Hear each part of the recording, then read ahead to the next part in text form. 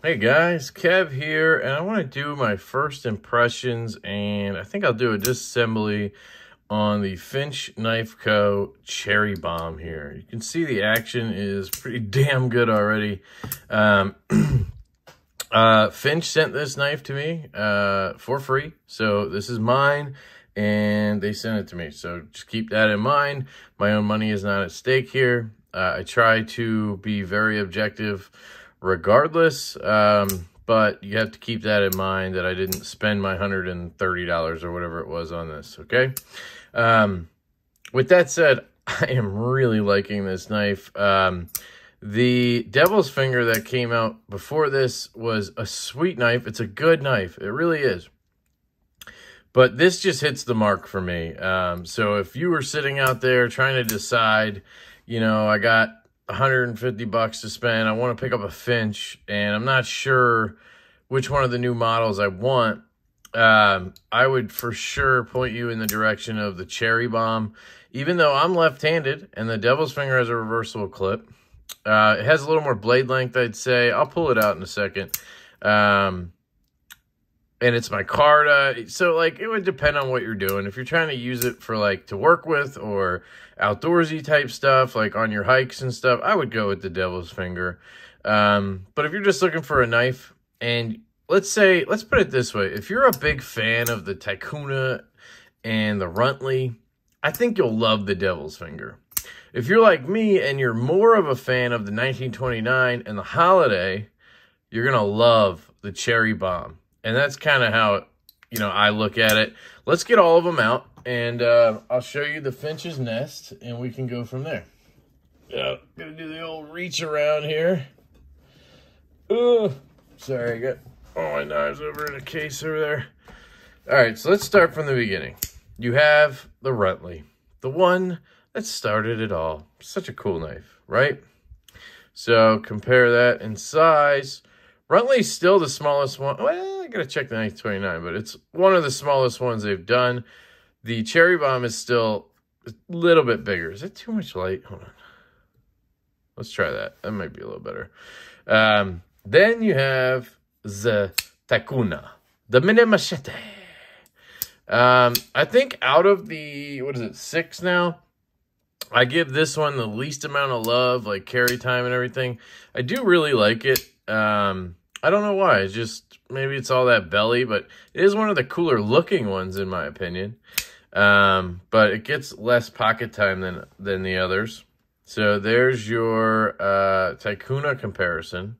So if you have a Finch, we're gonna stack them all up here for you to see. These are also in order of how they came out, other than obviously the Cherry Bomb. It came out last. Next up, we have the 1929. This is, oh man, it's so hard between this and the Holiday to say which one's my favorite. I still think I prefer those two over this Cherry Bomb so far, but we'll see how that grows on me. This is going to be a great comparison. So there you go. It is a bit smaller, actually. I thought it was going to be pretty close. So you'll see the Runtley is the smallest one, then the 1929, then the Cherry Bomb.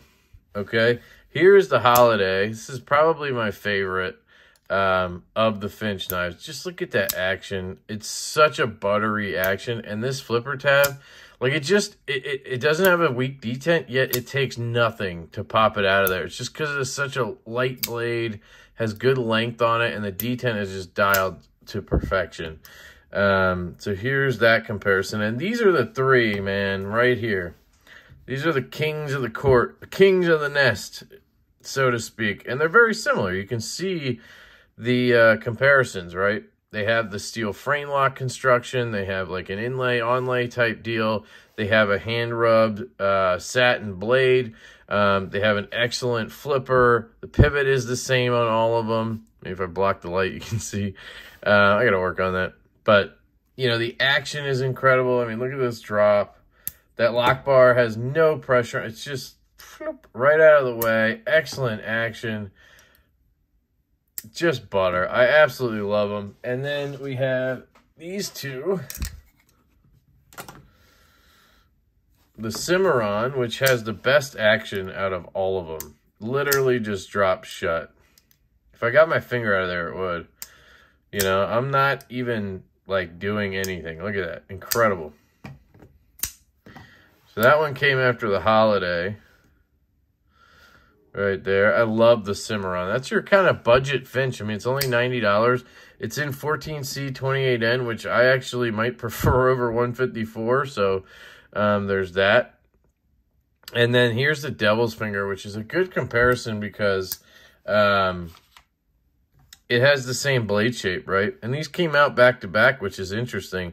They have a very similar overall look, except for the back of this handle. Obviously, the construction with micarta instead of that steel frame lock. But this blade shape is very, very similar.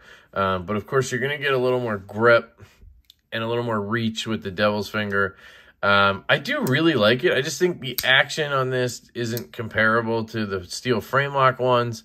And I don't like the liner lock very much. It's just a little bit mushy for me personally. A lot of people love it. So that's all the Finch knives, guys. So if you want to look at them again, we can put them all out in no particular order.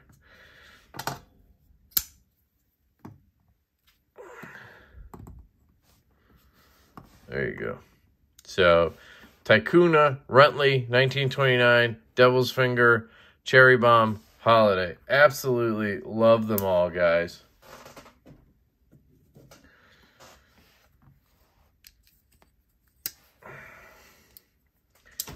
Just going to put them all away real quick. Trying not to take up a million. Oh, sorry. Thought I was missing one. Cimarron. Sorry, I actually love this one. I'm going to knock the camera again. God damn it, it's so difficult. I need more dexterity for reals. Yeah, I love the liner lock on this one. This was nailed. You know, I think if they did a liner lock similar to this on the Devil's Finger, I would have loved it. The action is just incredible on this thing. All right. So let's rip into it. I haven't really talked too much, you know, about ergonomics. They're very comfortable. I can fit all 4 fingers on like this. I have a large glove size hand. I can also use the flipper choil, which works fantastically. It is sharp, which I demonstrated in my unboxing. When I learn how to cut, we'll be able to do this. I'm telling you. What the hell is going on?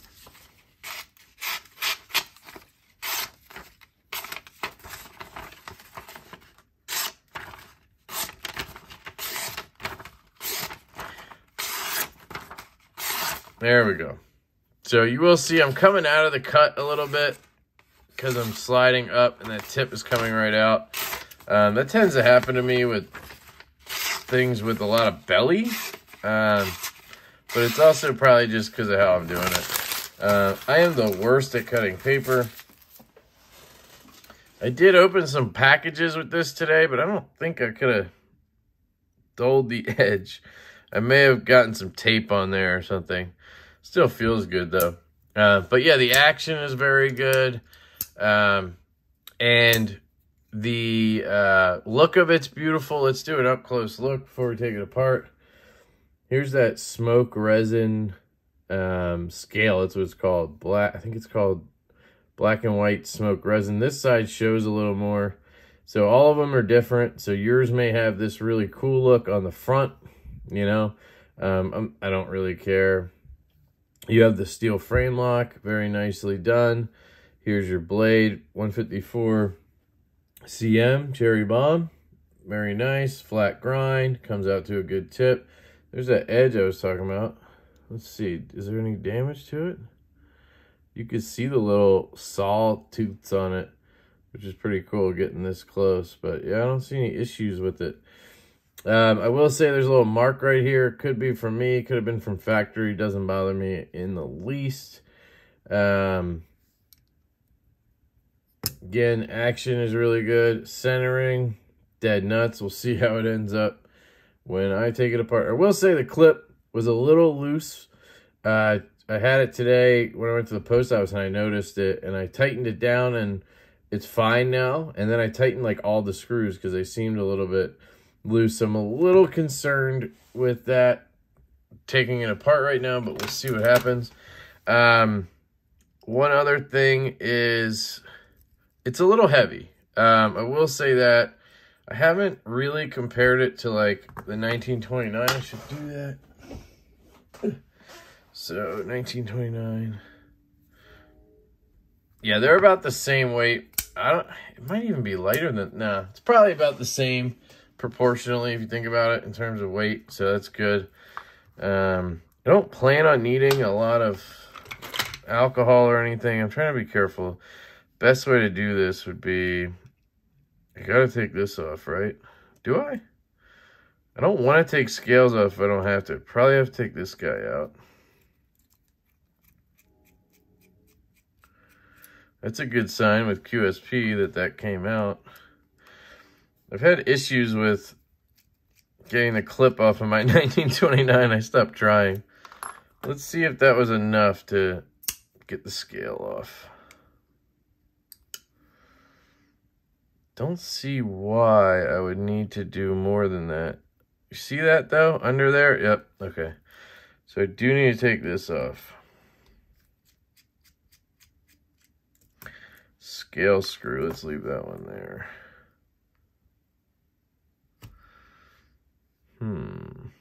Is it glued on? I don't want to break it, obviously. But it shouldn't be.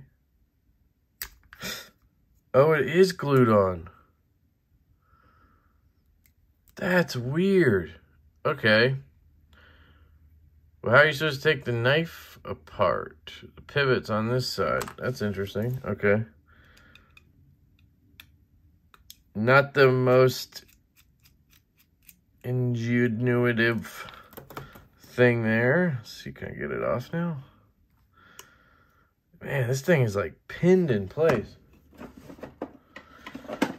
Now, I think most people at this point might just call it quits because I don't want to fuck it up. And I already have, basically. Oh. Shouldn't be pinned up here. It should just come right off. I got those two off, yeah.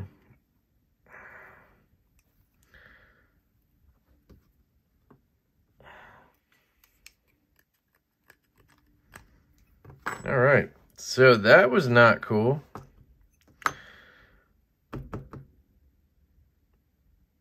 These tiny ass bearings.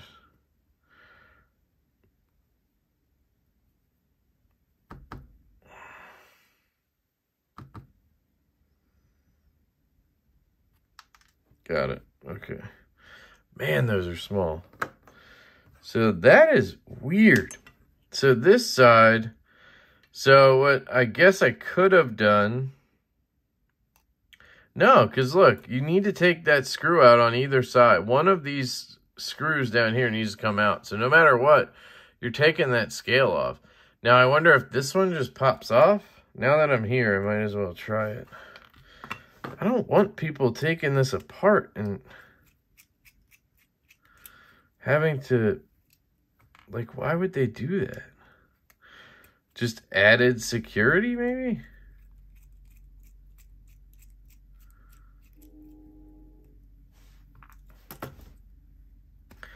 Yeah, that one's glued on too. That's where I gotta remember here. We got this long screw in the back.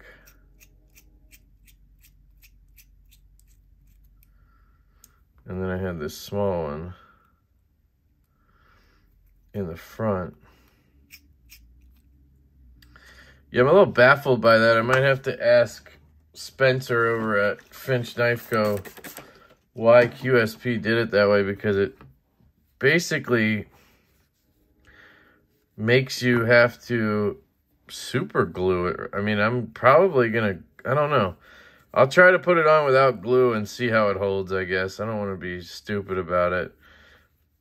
And it's still like, it's almost like it's still sealing there too. It's weird.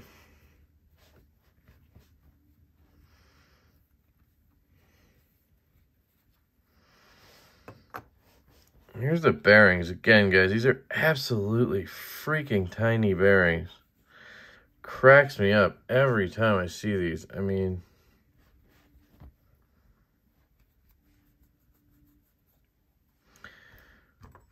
you can see the amount.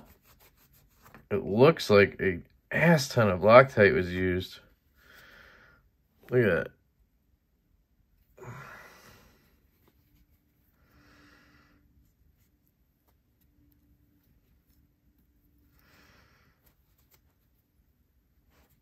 Just had to clean that out a little bit.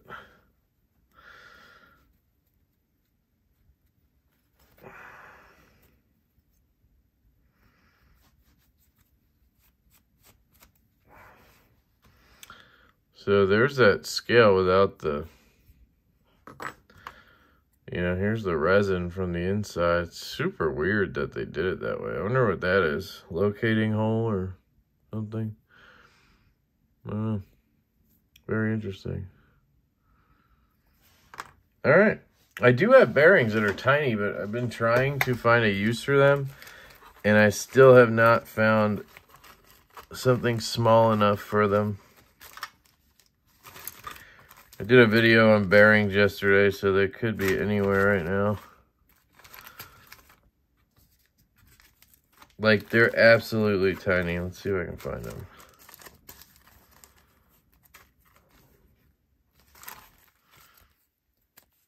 These are 1/8 inch pivot. So, like, these are even smaller than that. But they have a bigger pivot size, I think. Like, watch. I don't even think this will fit over that pivot. Yeah, I don't know what knives take these, but I bought them just in case. Like, I could maybe find something. All right, so KPL. Let's get it done, guys. See how this goes.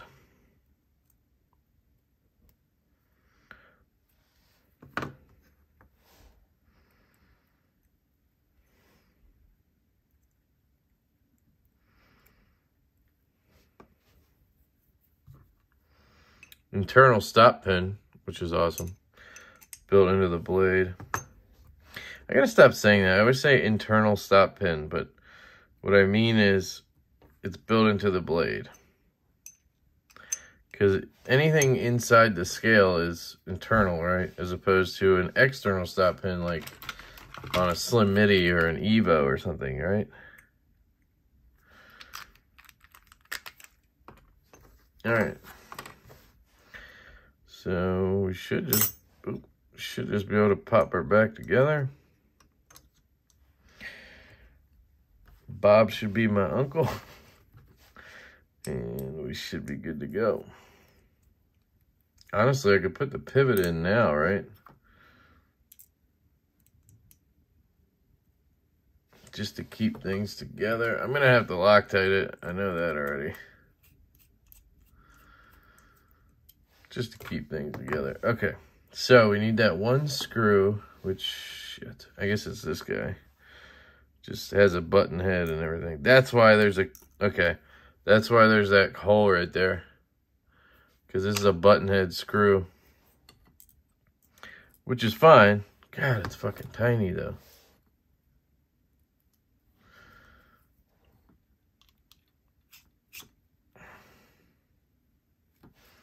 Okay, then this should go right over top. It's still a little sticky, so we might be okay.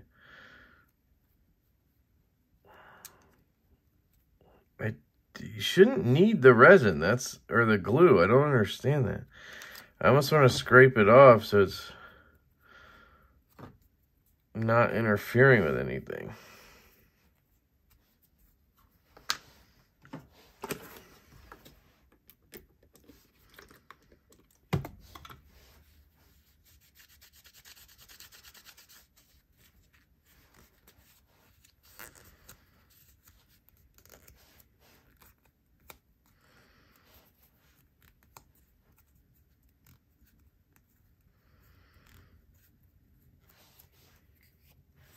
Sorry. Interesting, though. I don't understand why QSP didn't do it a different way. All right, cool. It might help us a little bit. So what I want is this screw, right?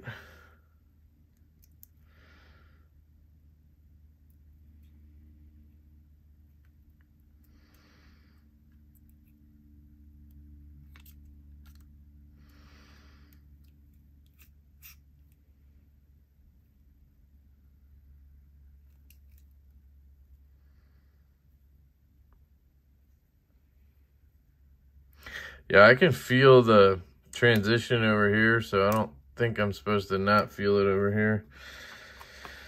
Let's put the clip on and see what happens.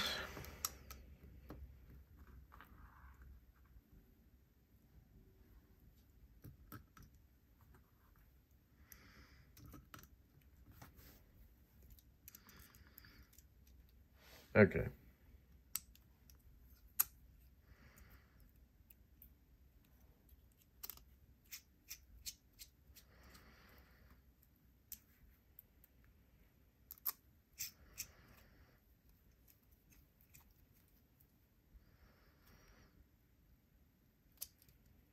That's good tooling.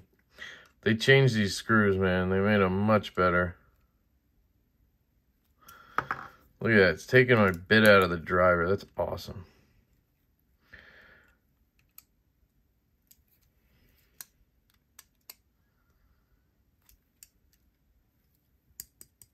What is that? Oh, okay.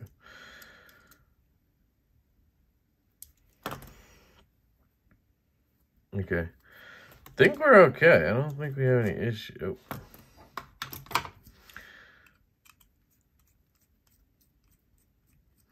Now we just got to dial in the action, and hopefully centering is fine. And then we'll be good. Not mean to do that.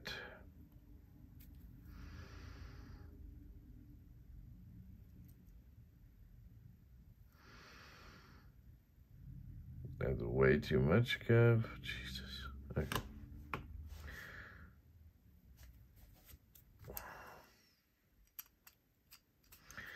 All right, here we go.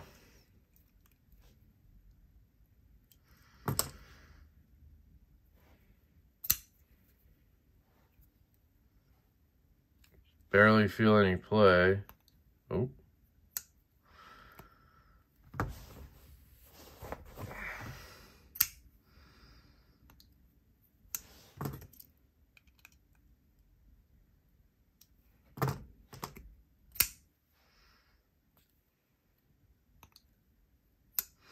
Interesting. It doesn't want to just drop. Action feels pretty much maybe a little better, honestly. Centering looks pretty damn good to me.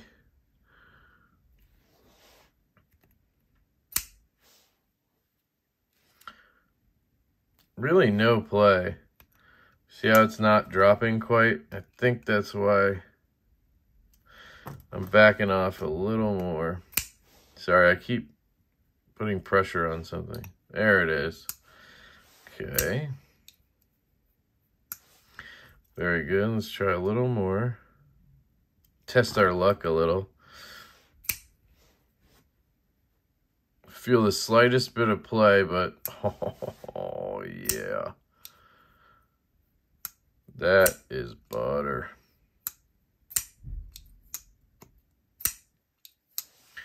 I want to see how good I can get it without a ton of play. Yes, it doesn't seem like it's ever going to just guillotine, which, guys, you know, talking about a mini knife here. I think that's about right there.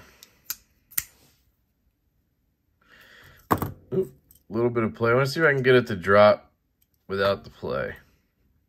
No play, no drop. See that? So you can do it. You're just going to end up with a little bit of you're going to end up with a knife that doesn't quite drop, if that makes sense. This one does, and just the tiniest bit there. So I think I'm good. Let's try that. Yeah, that's how I like it, I think, right there. So there you go, guys. That is the Finch Knives Cherry Bomb Disassembly. So I will say, clip is not moving. I mean, I could maybe try to crank it a little more. I'm trying to be careful. You don't want to overdo it. Man, they really did a great job with those screws on this. And again, you're going to feel that transition. At least I can on mine. And I can feel it on both sides. Let me compare to the 1929. No, I don't feel any transition. It's hard to tell on this side because you have that.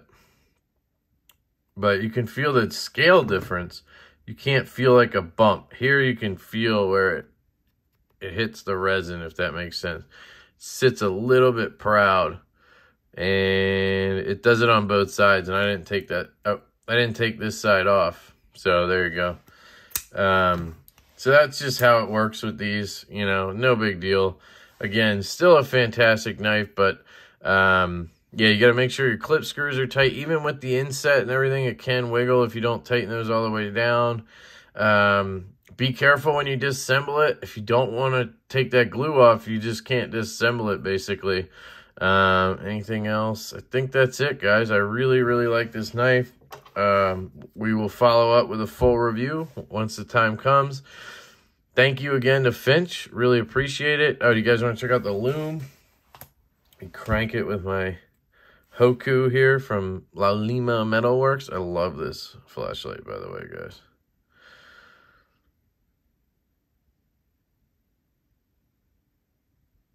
Alright.